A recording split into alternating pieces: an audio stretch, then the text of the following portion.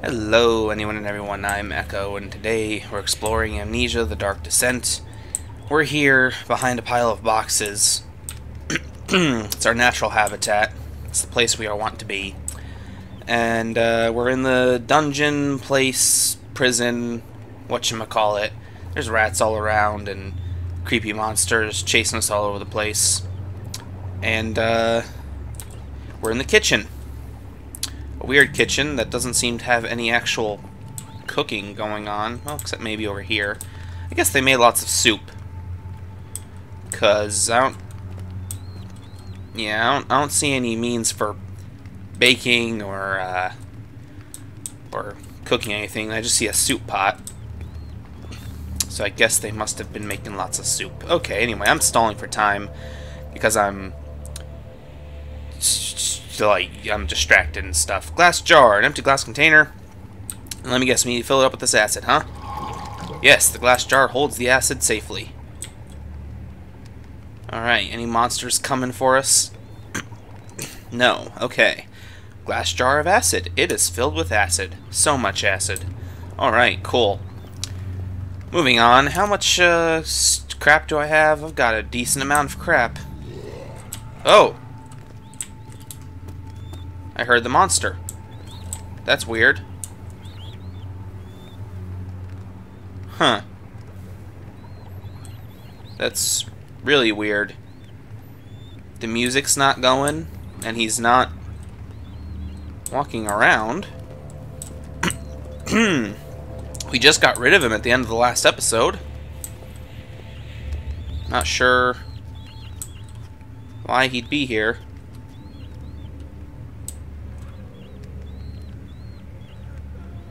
Huh. Unless that was my imagination?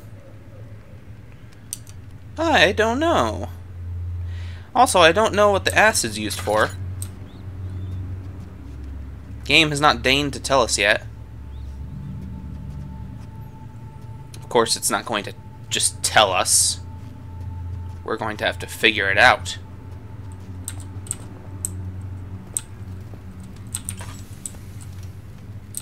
Well, we're not going that way unless we can find a way to open that locked door. Okay. Yeah, that's super confusing. I'm not sure why I heard a faint noise of the monster. It was just like a single little groan. Most unfortunate. Most unfortunate indeed. Alright. Alright, keep going this way. Alright, now which ways have we been? We've been that way. We went to the storage. So let's try going this way. Which we have not been to yet. The way which the noises are coming from. Because we need to find something to put all this acid all over.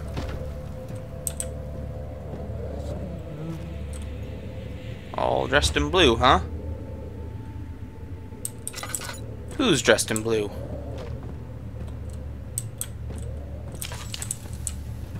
And what is that? That's... Oh, that's just some decoration. Some nice decoration for the prison. Okay. Alright, we've been down that way. Cool. So we are slowly closing the loop. Figuring out a way around this place. And it just gave us an entirely new path. Great. Fantastic. What's that? A cistern entrance. It's in very poor condition. So incredibly poor. And let me guess. Memento. The gate leading out of this area is locked by a worn padlock. That's probably what the acid is for. Huh. Okay, so now I'm met with a dilemma. Do I put the acid on this and head on through? Or do I explore the corners that we haven't been to yet in order to try and find more tinderboxes and oil and story bits. Alright. Let's check it out. Hey, you! Stop! Don't come any closer. I just want to leave. You can't go outside. It's too dangerous. I'm telling Gabriel. I doubt that very much.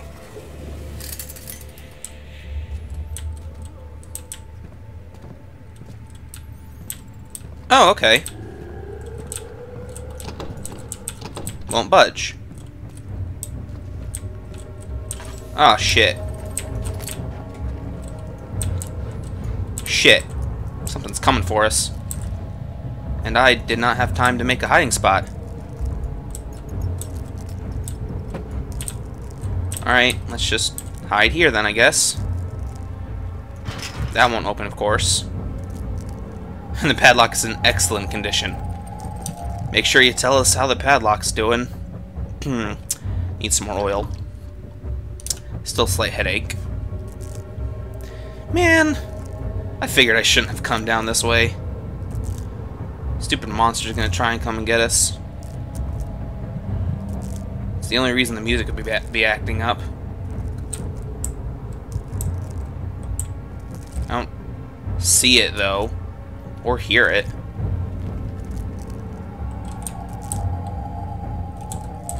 Huh.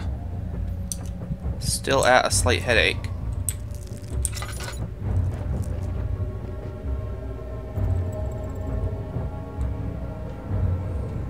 No torches around, so I can't light up one of those.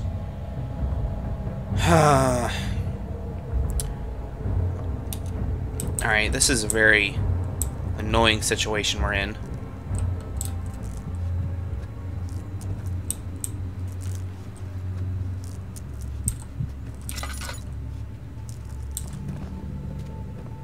Incredibly annoying, in fact.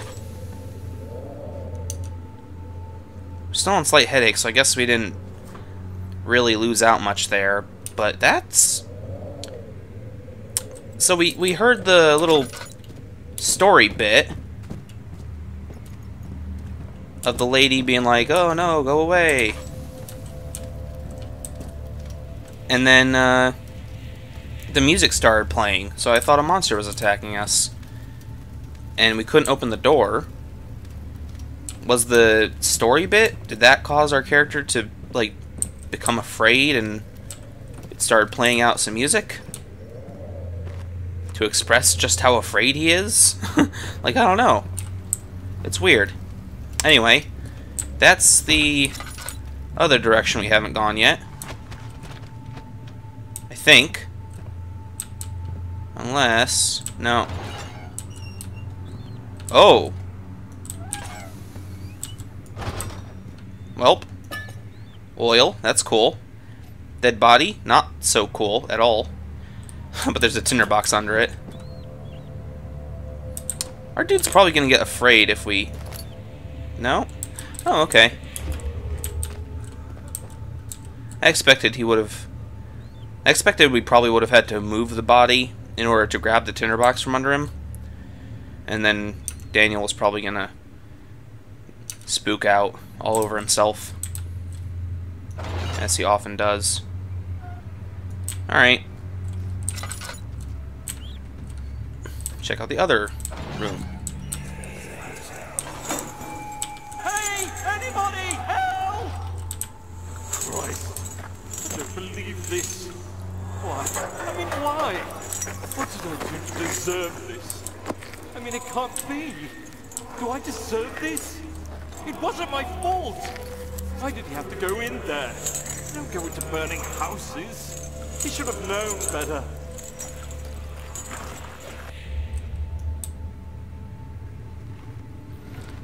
Okay.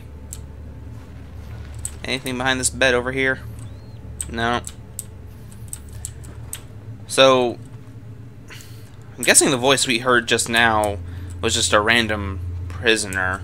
It didn't sound like Daniel. It didn't sound like anybody else we've heard up to this point. It didn't sound like the screaming woman or women. So I don't know. I guess it was a nobody. Alright. Cool. Nobodies are cool, I guess. What's down here? A note. And anything to go with that note. A bucket. Okay. So, oh, a little loaf of moldy bread. That's cool. Awesome. Alright, note. 4th of August, 1839. The nightmares woke me in the early morning, and for a moment I forgot where I was. Shortly after, there was a knock on my door. Alexander had heard my screams and asked me to join him in the parlor. As we drank our tea, Alexander began to tell me what he knew. It seems like the orb I found casts a long and dark shadow. It's not only a powerful item, but a dangerous one. Simply by touching it, you invoke the powers within, and if you are too weak to control it, it will devour you. The shadow is a sluggish thing, lagging behind the wielder, killing anyone or anything in its path to reclaim the orb. I said I didn't care about its powers, and that I should throw it away. Alexander advised against this, as I'd still be a part of the path to the orb, and eventually suffer death. Having the orb, I would at least have the chance to fight back when the time came. I asked Alexander what he meant when he said he could protect me, and he answered that things can be done, but at a price. Ooh. Okay. So, further evidence that Alexander's not a cool dude. Not in the slightest. And I do believe this means we are done. God damn it. You gotta be kidding me. There isn't even anywhere to hide in this area. That's really... Like, what am I supposed to do?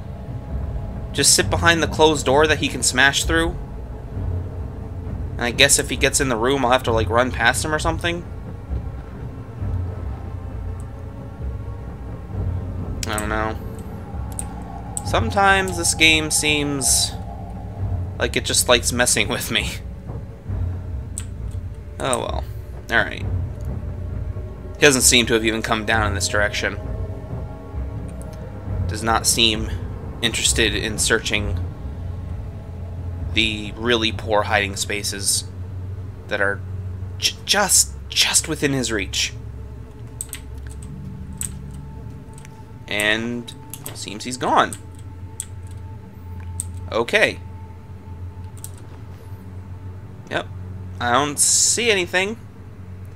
So unless he was in one of those two rooms to the right or left that I already checked, maybe he spawned in there. That's possible. I don't know. Alright, well, we're still on a slight headache, and we know where to go.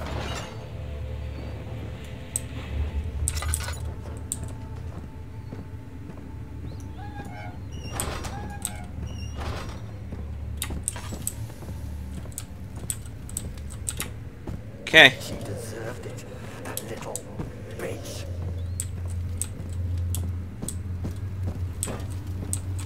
Okay, cool. Nothing around.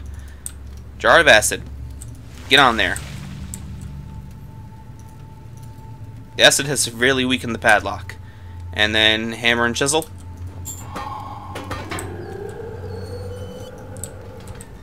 Awesome. Oh shit. Entrance to Cistern. Of course the monster would spawn just then. Carefully treading the unknown land, he looked over his shoulder at his travel companions. The outrider touched the brim of his hat as a final farewell. Okay. Whoa. So you used the drain sewers as a means of transport? Yes, they were built to divert water from an underground spring, and are quite spacious. It seemed only natural to incorporate it into the overall structure. But we won't be using it. Not today. The flow is seasonal, and when the spring runs dry, the damp tunnels produce a rather poisonous type of fungi. There is an antidote, of course, but we won't be bothering with it today. Come, this way instead. We're almost there.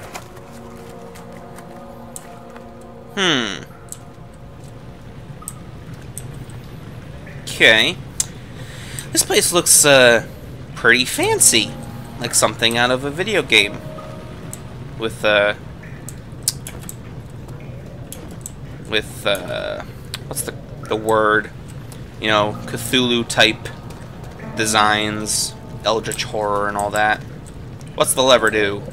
The lever's stuck. Its gears need to be greased. Okay. Kind of funny that you just instinctively know what's wrong with the lever and why it's stuck, but okay, I'll accept it. And let me guess, this door's probably locked. Yep, won't budge. Same thing is locked, pretty much. Also, after we came through that door, the music kept playing for a couple seconds before the flashback started, so it actually had me really nervous, because I thought that the monster was going to try and chase us through, and I was going to call bullshit, because oil drainage. A vessel is needed to carry the oil. Well, of course. Will a glass jar work? Awesome. Picked up glass jar of oil. And in that case, can we just use it directly on the... I mean, it said the gears need to be greased, so I would assume we need to find the gears and use it on that. But apparently not. Cool. A broken pipe is blocking the ladder. However, it got somewhat damaged by the impact. Hammer and chisel, maybe? That's unlikely, but cannot use the item this way. Maybe if we try it again. Just break it off entirely. Seems like that's gonna work. But before we do that, I want to see what's down here real quick. Just want to see what's in this direction. Oh. Water. Fuck that. Not gonna mess with that today. No siree. Not even gonna pretend. Alright. Awesome. Let me guess, crystal clear. Booyah. We're so smart at the puzzles. Oh boy. Just the best. So that's gonna go back above the prison, isn't it? I mean, that's where it leads, like, physically. Control room. Oh. It's not locked. I assume it was gonna be locked. The blue light blinded him as it had done inside that murky tomb in Algeria. It was just as enchanting as he tried to approach it, but the Baron's firm hand held him back. Okay. Cool. Let's go back out here first. Regardless of whether or not we're supposed to go that way, there were two, like, lever-looking things that I passed. I tried the door first because I assumed the door was gonna be locked.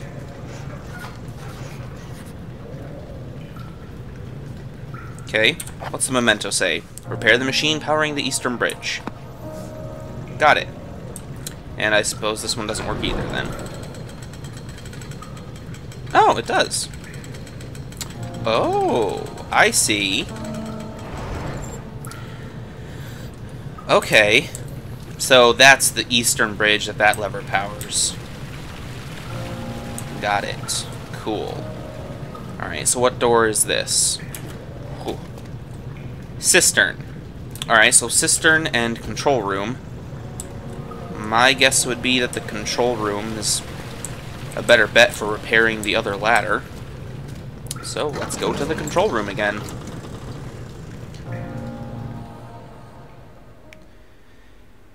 And the Alexander dude said that we needed to go through the cistern, but when it's all dried up, it has the fungi in it. So I'm not sure, unless I was mistaken. Maybe I was, oh great. Multiple doors. I don't like that. And a lever and another door? A heavy gate. Got it. Okay. Well, before we mess with that, we must do what we must do. I hope this doesn't annoy anybody, because I'm gonna be doing it every single time, given the chance. I'd be surprised if there wasn't another situation in which we have to run away from a monster and aren't given a chance to hide. We had a moment like that at the beginning of the game with the invisible monster in the water. After we got past it the first time through trickery, it then... I want to make that a little bit longer. Yeah, it then started chasing us through that little sequence through the water-filled, like, tunnels, and there was no place to hide and no alternate directions to go. So I'd be very surprised if they didn't try that at least one more time. But given the chance, I will always be setting up a little hidey hole to get in. Like, just like that. Exactly like that. Perfect. Okay. Alright, let's try this first, I guess.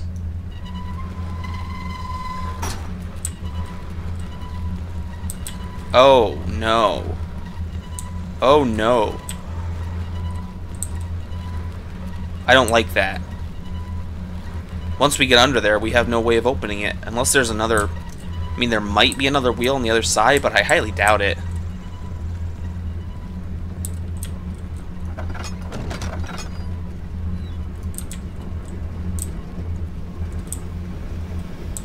Okay. Don't know what all that is. Right now, I'm kind of just trying to see everything and get a feel for what's around.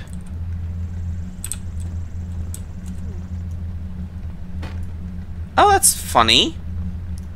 It glows faintly blue, so you can know it's a puzzle item that you need.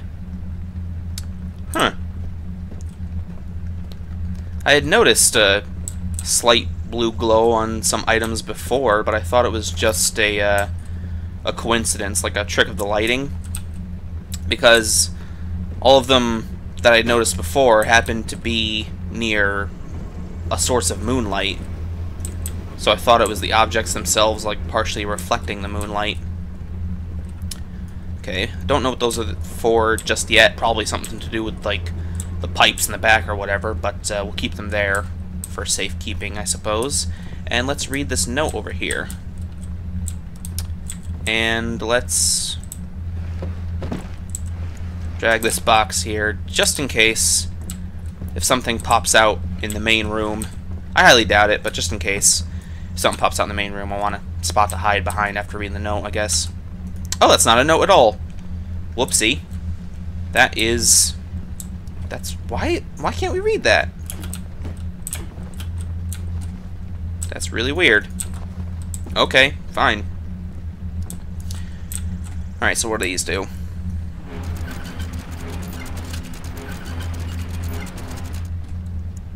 Okay.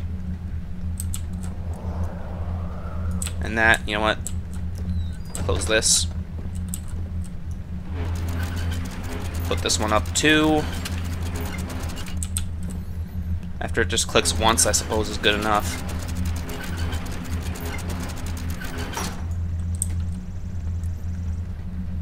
Maybe more? Nope. Okay. Cool. I have no idea what that does.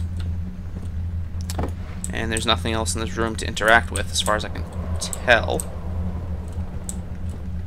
Alright. Cool. Great. Wonderful, flaccid way to end the episode, because I am actually out of time for right now. Fortunately, I'm going to have to end it here. Oh well, hope you all have enjoyed it. Hope you all continue to enjoy it. When we come back, we'll try to figure out what the hell's going on with any of this stuff. And I'll see you all later. Bye-bye.